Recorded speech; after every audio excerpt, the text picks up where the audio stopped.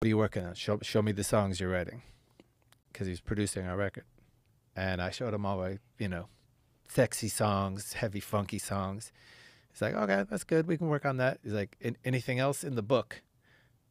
Just a poem that really isn't a song. I mean, it has a melody, but I don't think it's for us. Well, let me hear it. I was like, it's kind of embarrassing. It's a little sentimental. Love to hear it. It was Rick, because Rick knows, like, there's no rules. You want the thing that's not expected. So I sang him Under the Bridge, and he was like, that's your best song. I was like, it's just a poem. Bring it into the boys. Show them the song. So without Rick's push,